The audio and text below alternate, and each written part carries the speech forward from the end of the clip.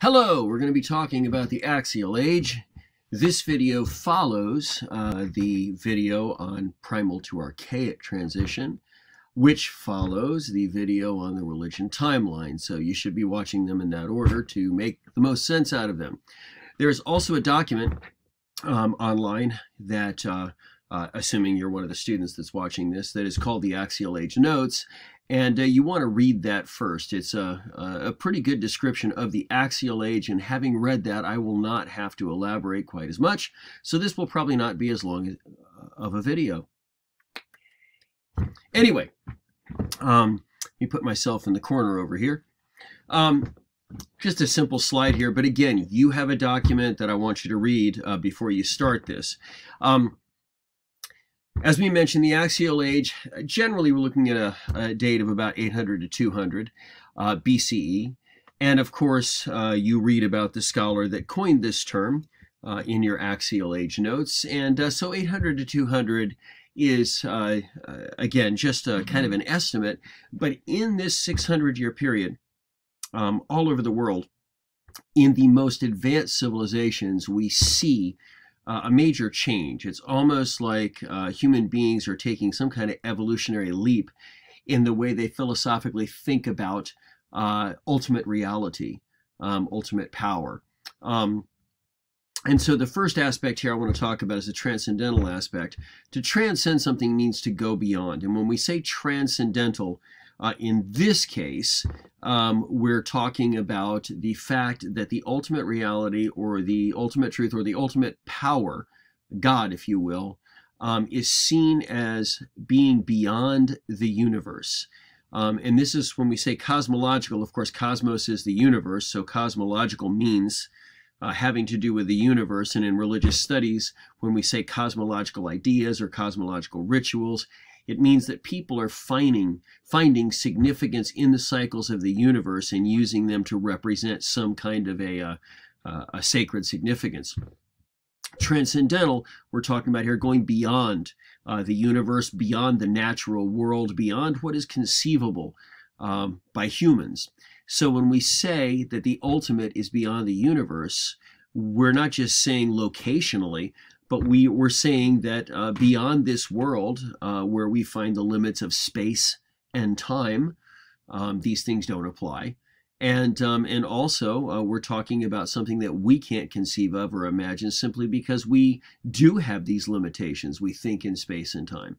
So the axial age is a period, in a sense, where people start thinking about the limits of their perception, the limits of their understanding, and for the first time assume that there is something beyond that. Now, when I say people, I'm obviously talking about the philosophers, the theologians, the deep thinkers. Obviously, you know, the average person who's out tilling their field or whatever might not be wrestling with these higher concepts, but they do end up defining the major religions' ideas of what the ultimate is as something beyond the universe, beyond space and time, beyond human comprehension. There's an interesting saying I came up with that's so redundant it's annoying, but it kind of gets the point across, and that is that the axial age is the time when humans start thinking about the fact that they're thinking about things that they can't even think about, which leads them to think that they probably exist. Let's unpack that. They're thinking about things, that is, they're recognizing the reality that they are thinking or trying to think about things they've never thought about before, and they're finding, this is the third thing here, they're finding themselves unable to actually go beyond this barrier in their understanding. And but that leads them to the conclusion that there must be something beyond it. There must be something there. And so again, thinking about things they can't even think about, which leads them to think that they probably exist.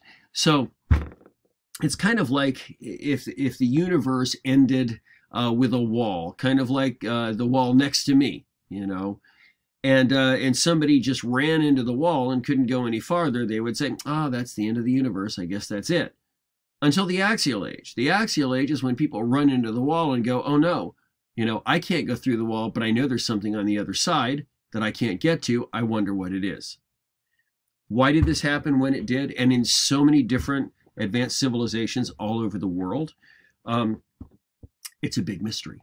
And something, of course, that fascinated many different scholars, especially Carl Jaspers, who in the Axial Age document that you read is the one who actually coined the term. It's actually German term, so translated into English, it's usually Axial Age, but sometimes you might see it as Axis Age because the word can be translated different ways. So that's the first thing. Now, before the Axial Age, certainly the gods were thought to be higher than humans, certainly with lots of powers other than humans, but still kind of thought of as being like humans.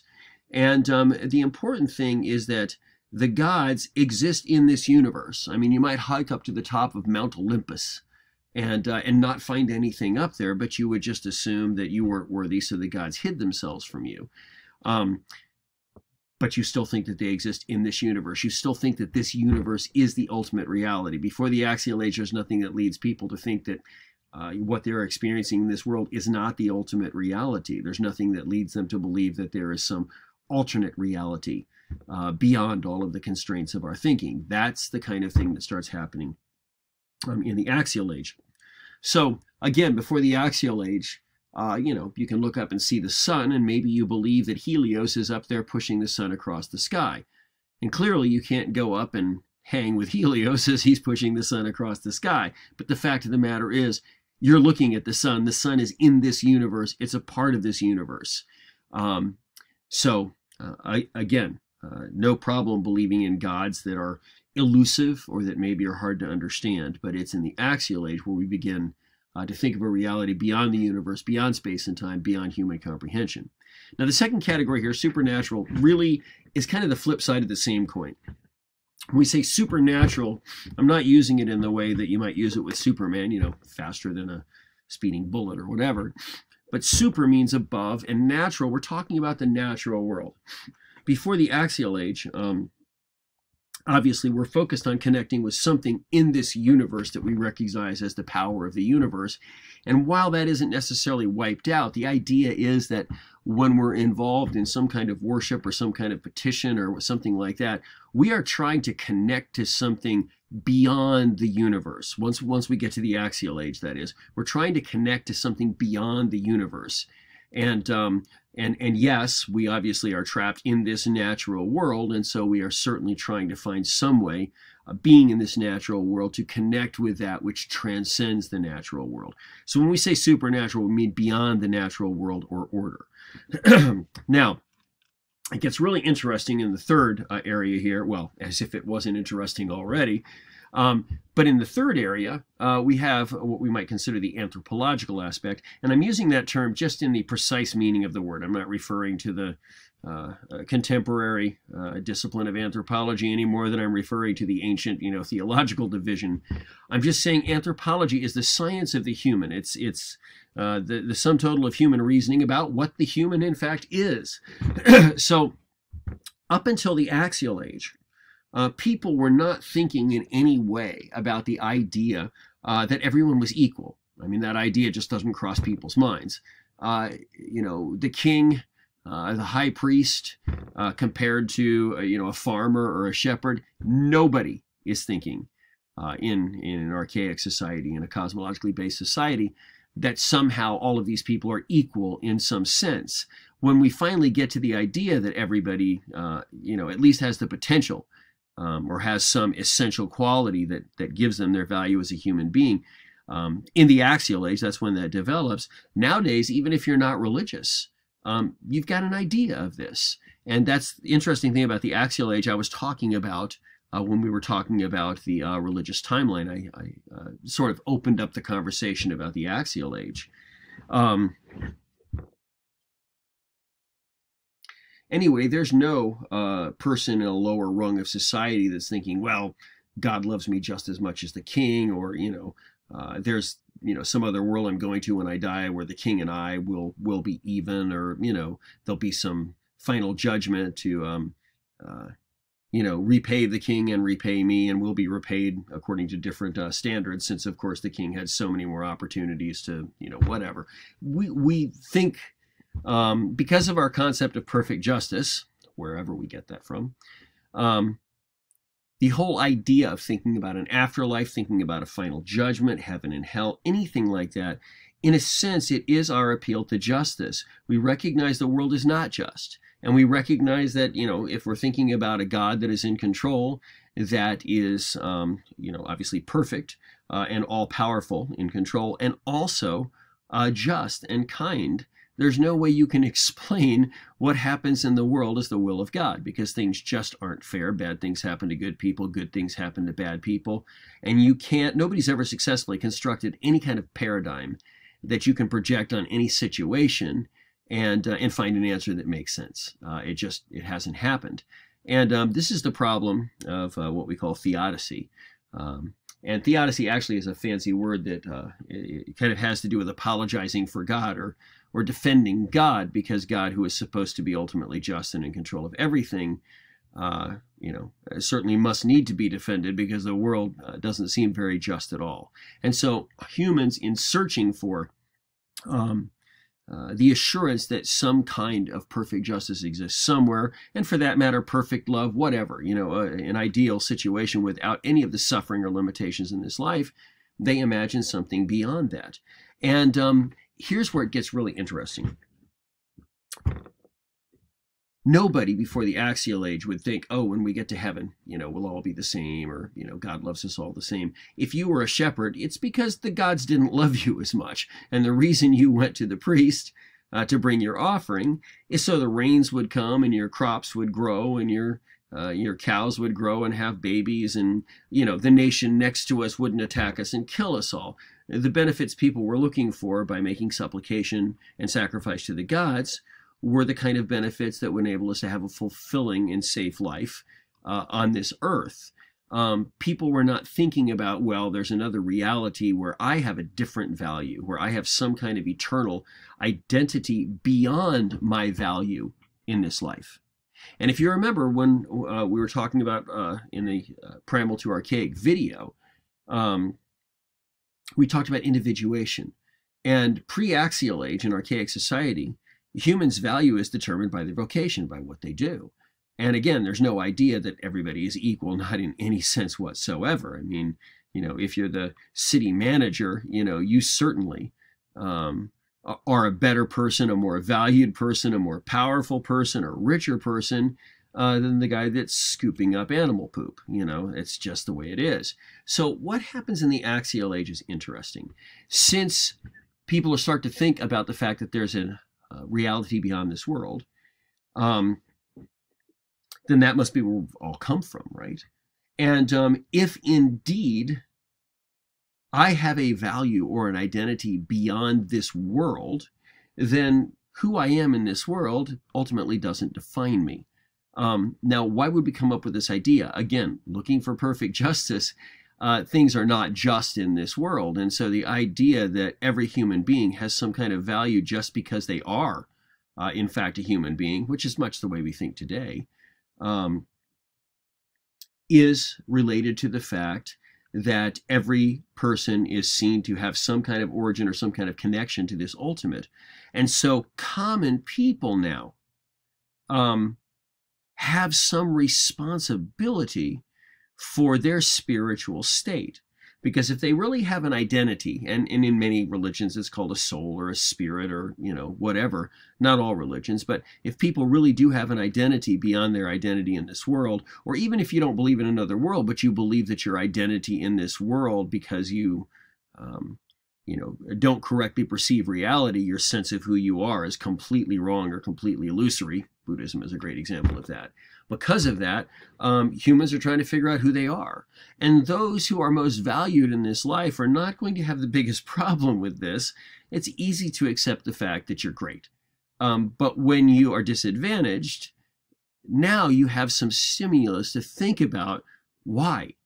And so what people come up with is the idea that who you are in this world is not who you really are. You have some other identity that you're not really seeing, and perhaps will never know until the next life. But if you have an identity beyond your value, beyond your identity in life, which is based on, of course, your vocation, then where does that identity come from? Well, it certainly must come from the ultimate, from your origin, from your creator. And so that value must be something that that God esteems in terms of your worth or whatever. And so what this does, if every person, not just priests or whatever, but if laity have some kind of connection to the divine, and they really want to connect so that they can discover this sense of meaning and purpose and being more than who they are in this world, then it makes sense that they have some responsibility to cultivate this relationship with the ultimate. And so in the Axial Age, what ends up happening is, for the first time, lay people, that means people that aren't religious professionals,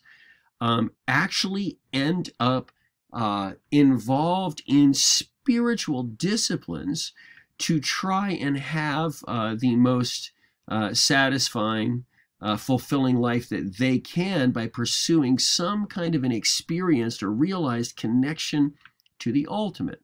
So in the Axial Age, for the first time, lay people actually want to read the scriptures. I mean, they actually want to understand what pertains to them. Before that, when you were just going to the priest to offer a sacrifice for you or something like that, you certainly, didn't need to worry about any of that. The priest was the one that could communicate with God, and the priest, gave your offering and blessed you, and hopefully the God that respected the priest would respect the priest's blessing, and you'd go home and have a good life. After the Axial Age, obviously temple sacrifices are not done away with overnight. I mean, things change over centuries, as we talked about before. But at this point, we have a whole new kind of religious practice, if you will, among common people. What happens in the temples is not what happens in people's lives every day. And a couple places that we really see this happening and we see the changes are, as we talked about before when we looked at the timeline, the two religious traditions of the world religions today that were around before the Axial Age, and hopefully you still remember, those are Hinduism and Judaism. And because they were both around before the Axial Age, quite a while before the Axial Age really, we see them change radically during the Axial Age. We see ideas in the Axial Age born in these religions that never existed before. You can't find any record of people believing this before this. In Hinduism, we talked about this when we talked about different theisms. Monism is born in India. Very polytheistic, but we talked about monism. We talked about the difference between monism and classical monotheism, whereas in classical monotheism, people discard their belief in all of the other gods, and there's many different explanations as to why people could have believed in them. They could have been imaginary, they could have been rebellious spirits, maybe they were all some manifestation of the same god or something, which is kind of what happens in India in monism. And if you remember, we use two different terms, because in classical monotheism, there's one God and that's it. And if there's anything else that seems to be a god, there's some explanation as to why it's not. But in Hinduism, in the Axial Age, they do not get rid of all the gods. What they do is they do conceive of a reality way beyond our comprehension and a God way beyond our comprehension. In fact, a God beyond all duality, all sense of distinction or division. In fact, this God is everything, and everything is a manifestation of this God called Brahman. Even all of the other thousands of gods are all personal manifestations of the God Brahman that is beyond our understanding. So again, in India, they don't throw away all the gods, but they do say that all of the gods are manifestations of the one ultimate. And so Hindu would claim to be monotheistic, and don't argue with them. I mean, if all the gods are really the manifestations of the same God, you can call it that. But it's a different kind of monotheism than in the classical three monotheistic religions today, because none of them would certainly say that, Yahweh or Allah or something like that is represented by thousands of other gods that people can have relationships with. Classical monotheism just does not believe or teach that kind of thing. So that's why we gave a different distinction to the kind of Axial Age thinking that begins in India, and we talked about it, and we talked about Advaita Vedanta, and anyway, so I'm not going to go back through all that again. But in India, of course, polytheism turns into monism, as we talked about, and in Judea, which was formerly kind of in a middle phase between polytheism and monotheism, we call henotheism, which they actually have some kind of rule. They're only supposed to worship their God, but they clearly think that other gods exist because they fall into idolatry, worshiping them all the time. Once we get to the Axial Age, and right in the middle of the Axial Age is when the Jews are coming back from captivity in Babylon.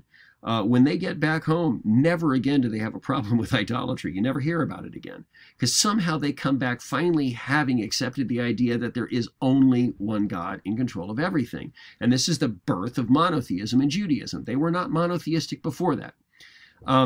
Also, in Persia, aka Iran, we have a monotheistic religion born there called Zoroastrianism, and we're going to talk a lot more about that if you happen to be in the REL-2300 class when we get to the birth of monotheism in Judaism. We'll talk a lot more about what possible effect the religion of Zoroastrianism in Persia, how that might have affected the Jews.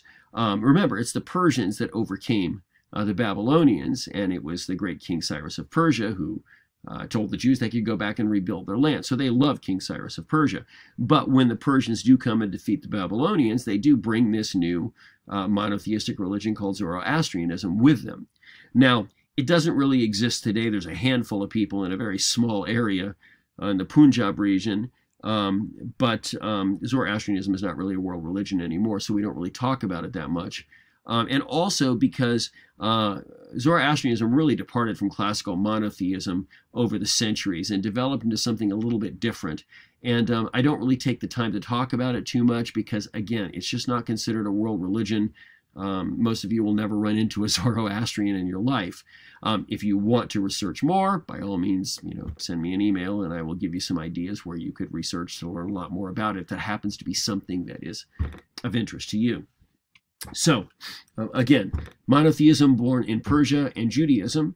Persia formerly polytheistic, Judaism formerly henotheistic. Monism born in India, formerly polytheistic, as you know.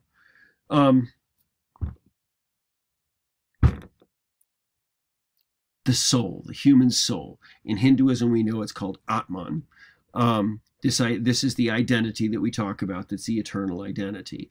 Buddhism rejects this idea, and we've gone through the Buddhism section of the course if you're in REL-2300 and why this is rejected in Buddhism. If you're in REL-2000, we're actually going to get to that not too far into the future. I think it might be in the very next week because we're going to skip chapter 9. We're going to go from 8 to 10. And in 10 it does talk about Theravada Buddhism. So I will actually explain some of the concepts in the Four Noble Truths. I won't go quite as in depth as we do in REL-2300. Maybe you can take that next semester.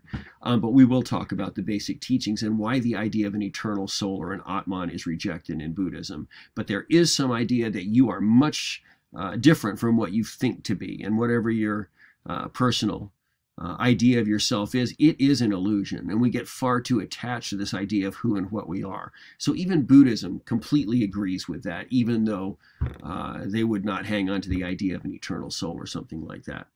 So these are the kind of axial age ideas here that we want to focus on.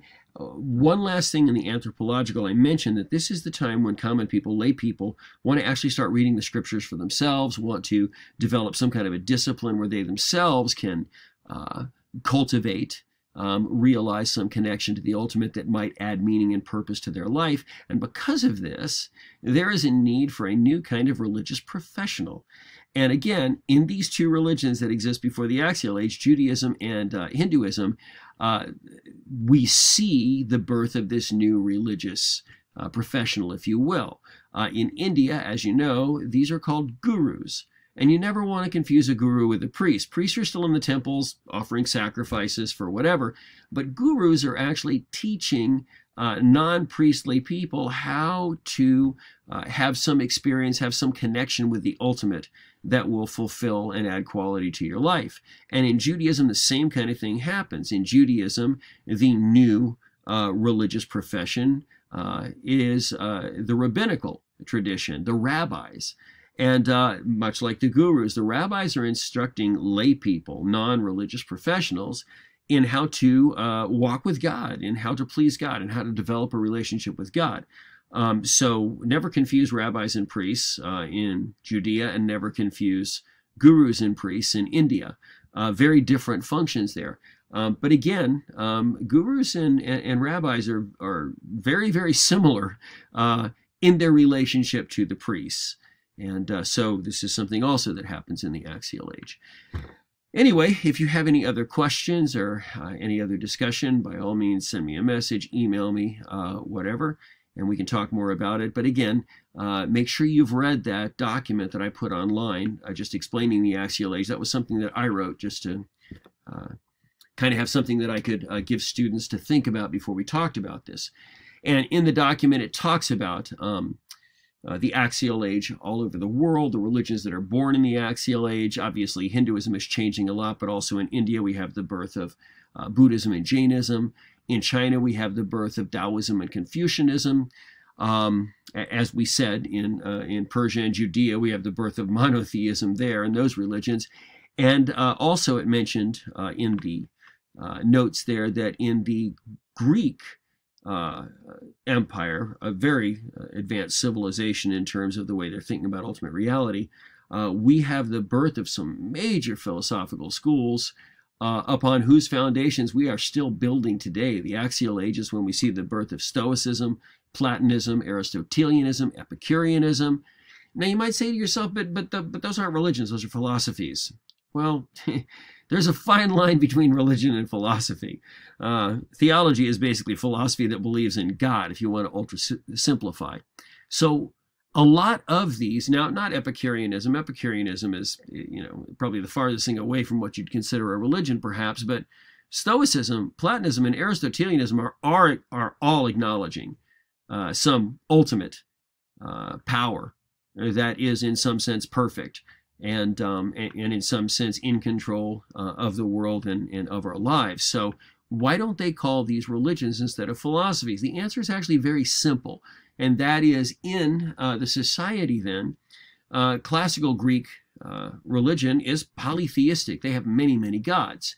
And obviously when we get to the Roman Empire, we see the same thing. There are many gods. And so any kind of a philosophy that minimizes the importance of these gods, or in any way would seem to be discouraging people from believing in them or worshiping them or whatever, would be seen as kind of anti-religious. And so when you look at Platonism, well, Socrates lost his life for, among other things, suggesting that the gods you believe in don't sound much like gods at all. They sound about as arbitrary and capricious and incorruptible as human beings, So these really can't represent some kind of higher life form, really.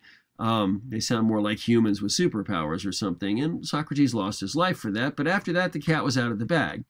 So because they're really not acknowledging the pantheon of Greek gods, they're not really considered religious, if you will. And let me give you another example of this. In polytheistic societies, it is very much thought that the gods of the nation protect the nation as long as they are worshipped correctly. So if at some time the nation as a whole, or the largest part of the nation, without rebuke from the leaders or whatever, becomes uninterested in the gods or ceases worshiping or ritual sacrifice or whatever, it is thought that the gods might be angry and might actually cause some kind of disaster to come upon the nation, such as being overcome, which of course did happen to the Roman Empire. So going along with this, if you have other nations, for instance, that are part of your empire, they can't be making your gods mad. I mean, if you're going to be a Roman citizen, you have a responsibility to be reverent of the Roman gods. Because if the government allows other vassal kingdoms or other ethnicities or religions or whatever that are going to disrespect, and devalue their gods, the gods might be very, very mad, whether they'd be madder at the the vassal kingdoms or whatever that are not following suit, or whether they would actually be madder at the leaders of the empirical kingdom that are not enforcing this. Who's to say? But it could turn out very badly. And so this is why people who challenge the religious systems, like Socrates, or for that matter, the followers of Jesus Christ, often end up being seen as like number one enemy of the state. You may know, and we'll talk about this later if you know REL-2300, but it isn't until the 4th century that Christianity becomes legal, and it isn't until the later 4th century that it becomes the official religion of the Roman Empire. It's ironic because the century right before this, there's a horrible persecution. And so within like half a century, Christianity goes from the most persecuted religion in the entire Roman Empire to virtually controlling it. It's amazing, the transition that happens. So I want to talk about before this, though. The first couple centuries when Christianity is seen as some kind of a deviant religion or something. You may know that Christians were often put to death for their faith. What you may not know is that the charge is generally atheism. Isn't that interesting? Why atheism? You say Christians believe in God. Yeah, but they don't believe in a real God.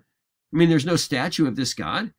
There's people don't know what he looks like. There's no temple built to this God where sacrifices are offered, to the God of the Christians, maybe the God of the Jews, but not the God of the Christians now. We're talking about Gentile Christians, not Jewish Christians now.